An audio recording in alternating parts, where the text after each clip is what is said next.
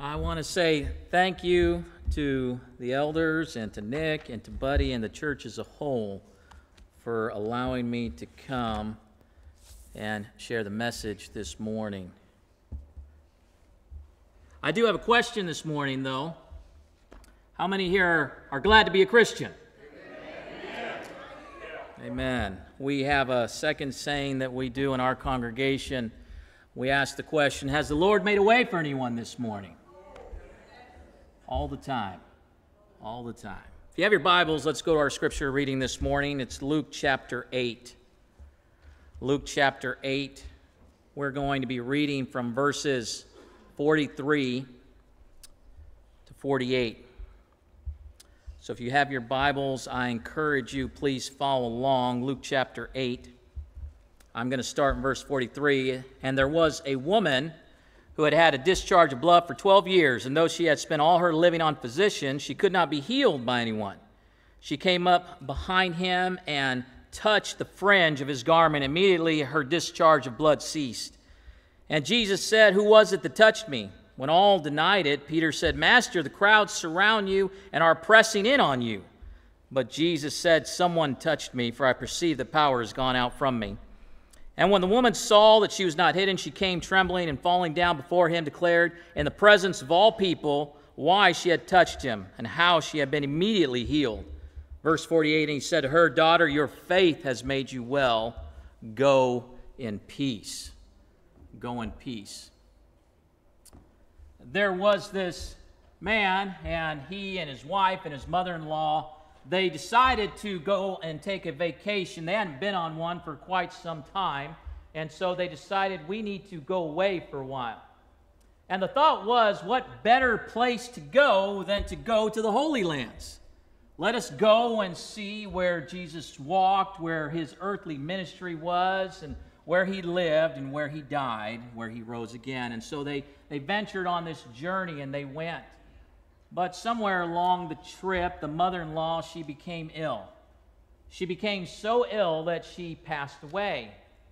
Well, they went to a service, much like we have here, for individuals that take care of such things. And they went to this funeral service, this home, this director, and they asked for a couple of options. So they gave a couple of options. They said, well, if you want to take her home, then that cost will be about $150. They said, but if you, $1,500.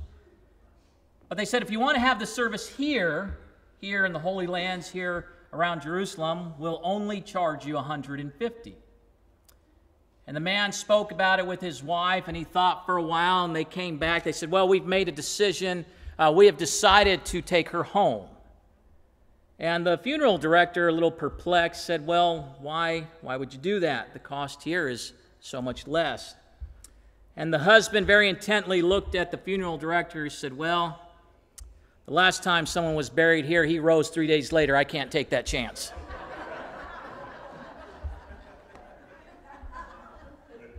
The man was not willing to take a risk. He was not willing to take a risk. Here we have in this passage a woman who took a risk getting to Jesus. And I want us to really understand that. If you go in your Bible, as we read already, it said she had an issue, a discharge of blood for 12 years. For 12 years. That's not only a great medical issue that we'd say, hey, that's very uncomfortable. But if you turn in your Bibles, you go to Leviticus chapter 15, starting in verse 19 through the end of the chapter, you'll see some of the standards of what had to be held for a person in that condition. That classifies that individual as being unclean. They had procedures for that because it would only last for shorter periods of time. Anything she slept in, she sat on, a person she touched, they became what? They became unclean. And so it limited her in her way of living. She couldn't participate in anything that happened at the temple. She couldn't be there to observe because what happens? You're going to be in close proximity to people. And if you touch them, they become unclean. So that limited her not only religiously, but in society and community. Because this community didn't want to be unclean, because if she did touch someone as it was laid out for us, They became unclean. They had to go through their own ritual washings to become clean, be separated till the evening. So she is living in this perpetual state of being unclean, which means it limits her interaction in society, in culture, and in her religious community. Imagine the effect that would have on somebody. There was this Dr. Paul Brand. He was the one that pioneered the treatment for leprosy. He was in India, and he walked up to an individual, and he put his hand on this other man's shoulder. The man turned around, weeping and crying. The reason for that is because that man had leprosy, and no one had not touched him for a long time. This is how much human beings crave touch itself. So can you imagine, picture in your mind's eye, that this woman had lived so long without touch? Because anyone that had touched her was going to be unclean. So she is living in this state of being unclean. And being there, she hears about Jesus. Jesus has come. And Jairus, the synagogue leader, the Bible tells us, comes and says, I need you to heal my daughter. And Jesus responds saying, okay, I will go with you. And as he does this, the Bible gives us this picture that there's this great crowd around him, because that's what happens around Jesus. There is this huge crowd that is around Jesus, so much so that the Bible tells us that they are pressing in around him. Now, I think sometimes we don't fully appreciate that word when it says they are pressing in around him. If you go earlier in the chapter, in verse 14, we see the parable of the sower. Go with me there. Luke chapter 8, verse 14 says, and for what fell among the thorns, they are those who hear, but as they go on their way, they are choked by the cares and riches and pleasures of life, and their fruit does not mature. I want you to look at that word choked. In the Greek, that word is sympanigo. That's what that word is in the Greek. It's the exact same word that is translated for us pressing. So it's not just that there's a large crowd. The picture here is that they are choking all around Jesus. That's how many people there are. So imagine to yourself that this woman, being unclean as she is for the past 12 years, she's working to make her way to Jesus. And let me ask you a question. Do you think she's coming in contact with anyone? Absolutely. Because the Bible gives us this picture that she did not even actually touch Jesus on his person. She touched the hem of his garment. That's how many folks were gathered around him. So I want to ask you a question. I would suggest to you, and I'd ask you this, does that mean she was brave? She had to have some courage to go and to venture out in the condition that she was in to go and seek out Jesus. She had to have the courage to say, you know what, I'm not going to say stuck in my condition. I want to go and see Jesus. I'm not only going to go and see him, I want to touch him. Because prior to this, we are told that she had spent her finances on all these other physicians who did not find any help for her. They had no cure. So everyone else has failed. I'm going to Jesus. So she finds the courage to go to Jesus. First, we see her condition, and now we see her courage. The courage to go. Augustine put it this way. Augustine says that hope has two children, anger and courage. Anger at the condition we find ourselves in, and courage to do something about it. We have one of two choices when we're stuck in our situation. I can be angry about it, or I can find the courage to do something about it. And she found the courage to go and to do something about it. Her courage was to go and to seek out Jesus. So what was the conclusion for her? The conclusion was she got close enough to Jesus where she touched his garment, and the Bible says she was healed immediately. As she felt that issue, that discharge of blood, immediately stopped. and she was healed. And Christ turns and he says, well, somebody has touched me. And then we have this comment by Peter, and Peter says, there's a huge crowd. How are you asking that question? And you kind of get the sense that Peter might be a little annoyed with that. Why are you asking this? Everybody's all around you. And Christ says, no, I felt power leave me. I felt power go. And all of the people, what they do at first, they denied it. No, wasn't me. Wasn't me. Which means that she denied it at first as well.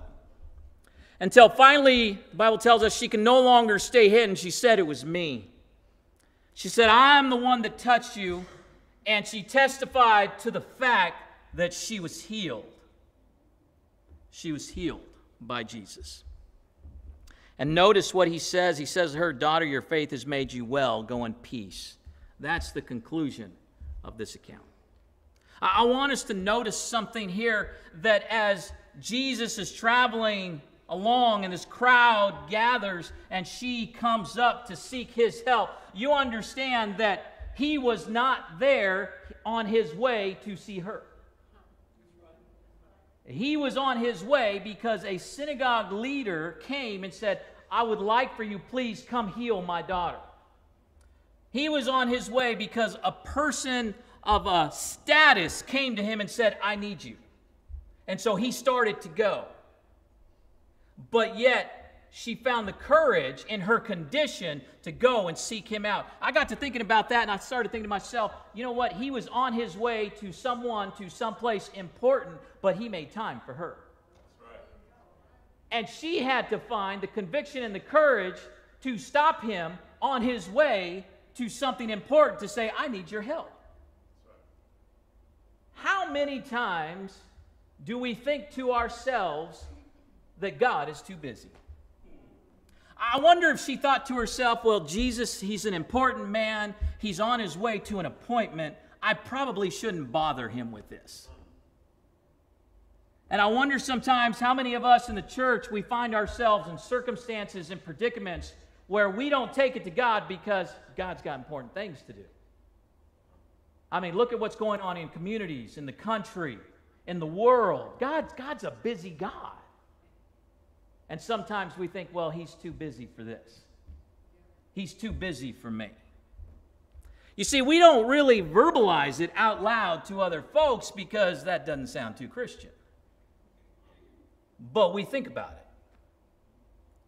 And what I want you to notice this morning, God's not too busy for you.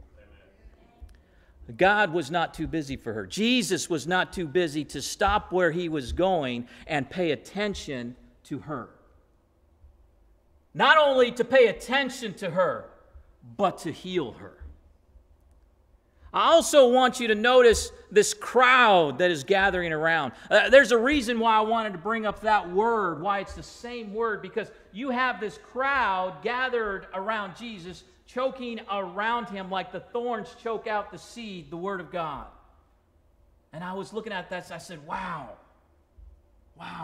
That kind of means that those folks gathered around there in the crowd, they're kind of like thorns. Because they were that choking, those thorns gathered around Christ where she was trying to get to. And then I got to think about that a little bit more. Well, wait a minute. All of those thorns, all of those people, those are the people gathered around who? Some of you said it. You got to talk to me while I'm up here. They're gathered around Jesus. And I thought, okay, well, I want to think about that a little bit more. These folks who are gathered around Jesus, kind of like thorns in her way, they're gathered around. Sometimes we have thorns in the church. Sometimes our struggle in trying to get to Jesus are the people already gathered around him. And I thought, wow, we ought not to be that way. Hebrews chapter 10, verse 25 tells us, forsake not the assembling of yourselves together, as is the manner of some, but exhort one another so much the more you see the day approaching. My job is to come and to encourage you. Your job is to come and to encourage. We are to exhort one another. And guess what? It doesn't start Sunday morning. That's right. The Bible tells us, as you see the day approaching. Now, I understand some folks want to fuss about, well, is that the day of the Lord when he comes again on the cloud, or is that when we come? I don't care. Bottom line is, let us exhort one another. Let us encourage one another. Let us not be the thorns that someone runs into, the prickliness when they come to service to worship our God. We should be that open door. But here's the thing. Although the crowd, the thorns were around, it didn't stop her. It didn't stop her from getting to who and where she needed to go. Because I want you to notice something here. The Bible says that power, Jesus says, power flowed out of me. There was no one else in the crowd that said power flowed out of me. That means she was there to see who? And Jesus is the one who healed her, not anybody else. So you may come to worship and you may see faces that are prickly to you, but they aren't the ones here to heal you.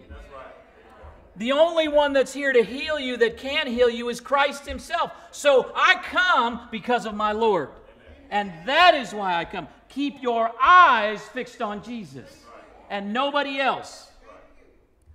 She had her condition, but yet she had the courage to come and find Jesus. I want us to keep going and looking at this. We notice that she comes trembling, and she falls down before him. I'm in verse 47 now. And declared in the presence of all people that she is the one that touched him.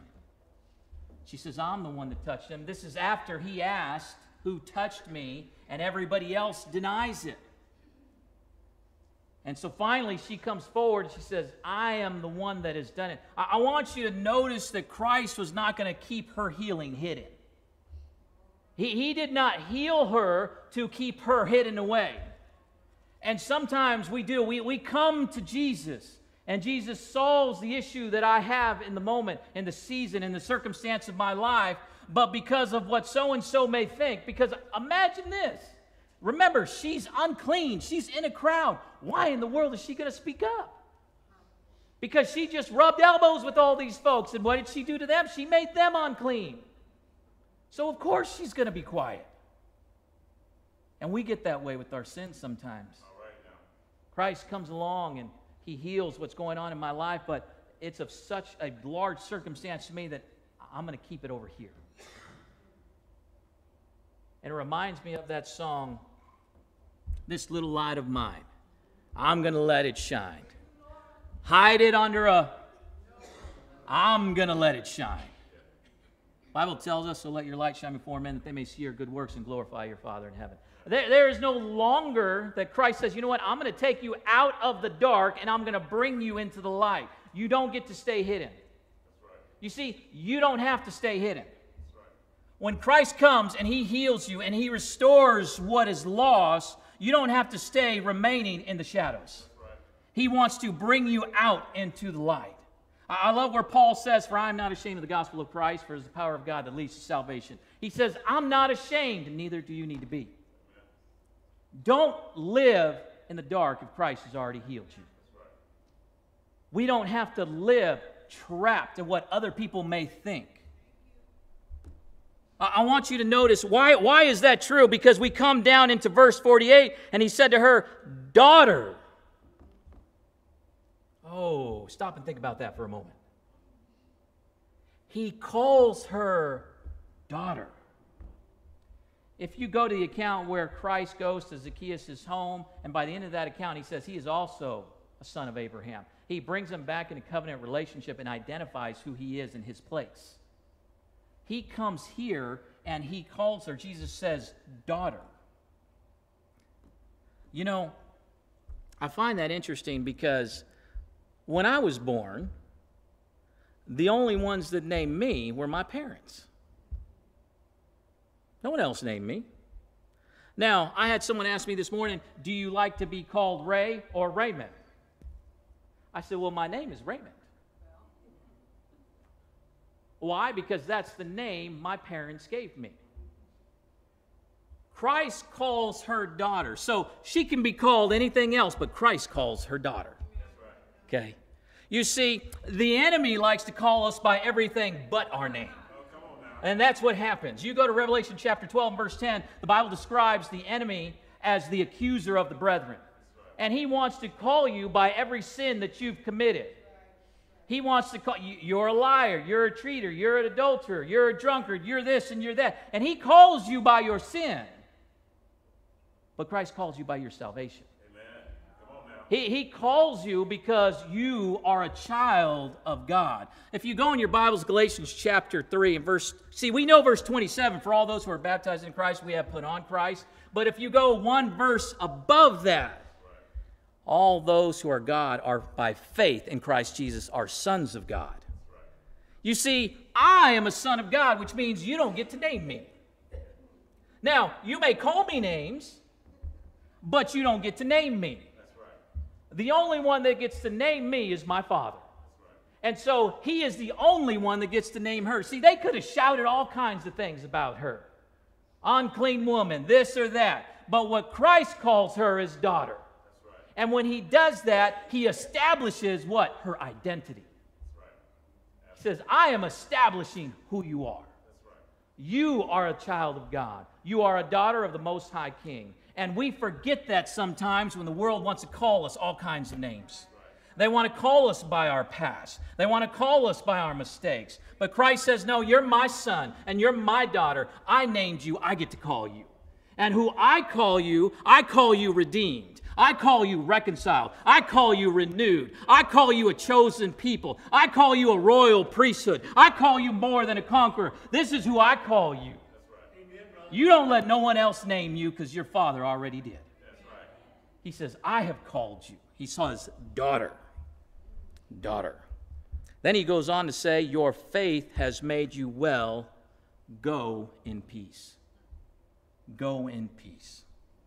He gets to leave her in a state completely different than when she came, and she gets to go in peace. That's right. You know, when I grew up in the church, I always heard the comment, leave your cares and your burdens at the door. The cares of this world, just put them out of your mind and leave them at the door. And when you're young, maybe you can do that. Because your biggest problem at that point is, I can't bring my toys inside. But as you get older, and you go and you experience life and circumstances and mistakes and consequences, and you have it piled up upon your shoulders, let me ask you something. Is it very easy to leave it outside the door? No, thank you. Someone's honest in this crowd. It is not easy to leave it at the door because you carry it with you. So what I would suggest to you is walk in with it. Bring it inside. If you go in your Bibles to John chapter 16, go in your Bibles, John chapter 16, verse 33, He says, this is the peace I leave with you. It says it's my peace. In the world you will have trouble. He says, but I have overcome the world. You see, that's the key right there. That's the peace that we get to have. You bring it in with you, and you leave it at the foot of the cross, and then you walk out without it. That's right. That's what needs to happen. See, I don't have to carry it with me out this door. So I may bring it in, but whether you leave this morning with it, that's up to you. She came with her ailment to Jesus, but guess what? He healed it, and when she departed Jesus, she had it no more. That's right. You may walk into this building with the cares and troubles of this life, with everything that piles upon our shoulders, but you don't have to leave with it. You see, because here's the thing, we talked about it a little bit earlier. She came with an uncleanliness that she carried with her, and everyone that she came in contact with was unclean, and we can't miss that. You may have a sin that you're holding on to this morning that nobody knows about, and you think you're not making people unclean, but you are. It's making others unclean. And what God wants you to do is bring it in and leave it at the foot of the cross.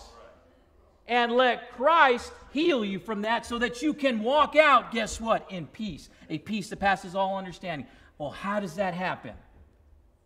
Because it's not my peace. It's not peace that I've come up with. And He gives us what it is. He says it's my peace.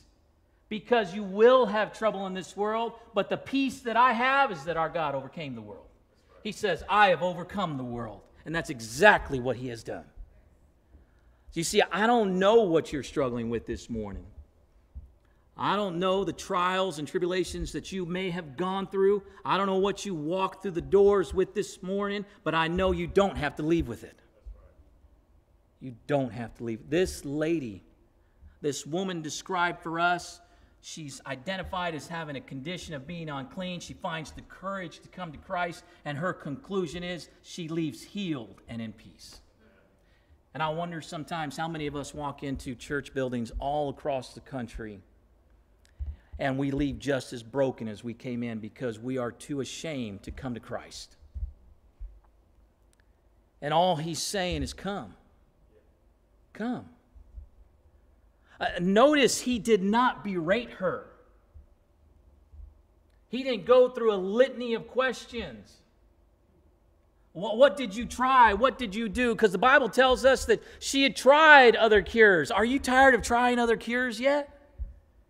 Are you tired of trying to seek an answer outside of God and outside of His Word, and you're surprised when they keep failing? All right, now. Come on now. Because we do that. You see, it doesn't tell us what she did, but I imagine she went to the experts and the experimental to try and get rid of her ailment. And we do the same thing. We face issues in our life, and we'll go to the experts, and then we'll experiment, but you just need to come to Jesus. I like that. So you need to have a come to Jesus moment. Yeah. And do like she did, and you get to leave healed. I encourage you this morning, if you've come in here with the weight of the world, leave it at the foot of the cross. Christ is beckoning you. If you have not been buried with Him in baptism and given your life to Christ to be cleansed and to be renewed, He's calling you to do that. Now, you may be here having done that, but you have wandered away from the Lord. And here's the interesting thing. You can be sitting here every Sunday and have wandered away from the Lord. And if you have done that, you may hide in a crowd, but Christ sees you. And guess what? He loves you. And He's still beckoning you to come home. Come home. You have a congregation of the Lord's people here that will pray with you, encourage you, uplift you, exhort you. And you have a God standing ready to forgive you as you repent and reorient your life towards Jesus Christ. If we can help you in any way or pray for you for anything, we desire to do so. If you would come forward as together we stand and together we sing.